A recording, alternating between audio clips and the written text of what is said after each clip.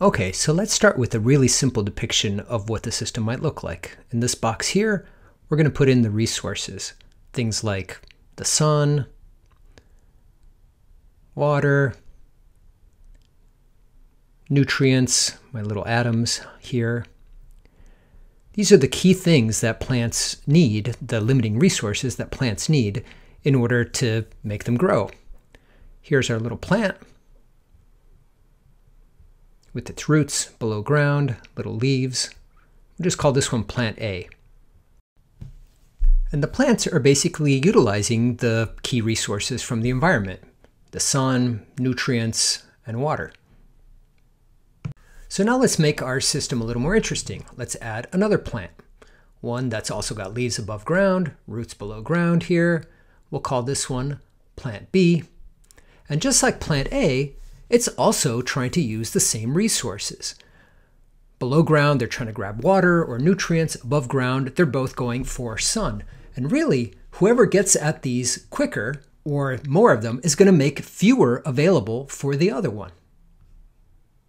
Basically, whichever of these two plants is more efficient at grabbing these resources, I'll make it in this case plant B, this big fat thick arrow, compared to plant A, will grow quicker and will basically outcompete the other plant.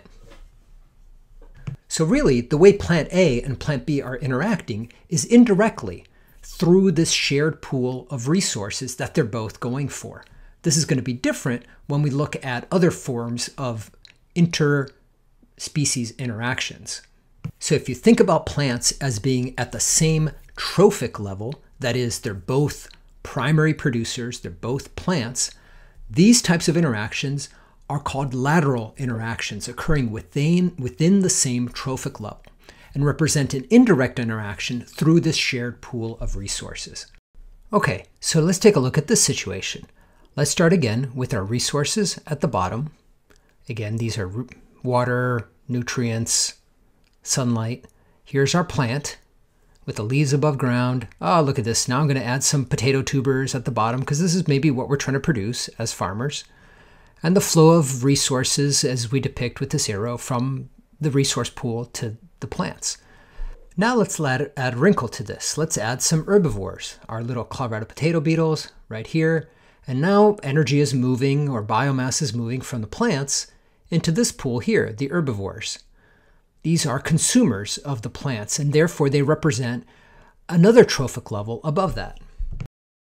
So when the number of herbivores goes up, the amount of plants must go down because the herbivores are consuming those plants. I'm going to depict that with these plus and minus signs. Okay, let's make the situation even more interesting. Now let's add these little wasps here. These wasps are predators, or actually they're parasites of the herbivores. And therefore, I'm going to draw these arrows that move from the herbivore circle into the predator circle. These can be predators, parasites, parasitoids, all a group of organisms that we will refer to as natural enemies. Basically, anything that has a negative effect on the herbivores are the enemies of those herbivores. So when the number of predators, parasites, these natural enemies increases, this has a negative effect on the abundance of the herbivores. And because there's fewer of them, there's going to be more plant biomass to go around. So there's a positive effect on the plants.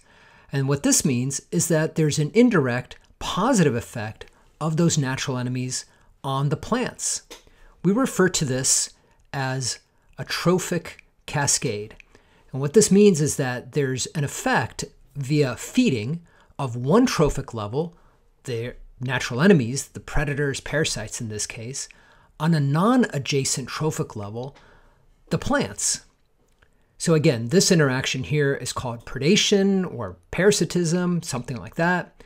This one here is herbivory. And through the action of predators, we can get a positive effect on plants. Another way to say this is that the enemy of my enemy is my friend. So if you're a plant, your enemy is the herbivores, your friends are going to be the predators and parasites, because when they're around, you're going to get less eaten.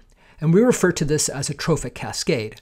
And this is a very fundamental concept in a lot of ecology, but also in agriculture, because the action of those natural enemies in your system is what's going to keep the population of those things that we refer to as pests down and your yield and your productivity up.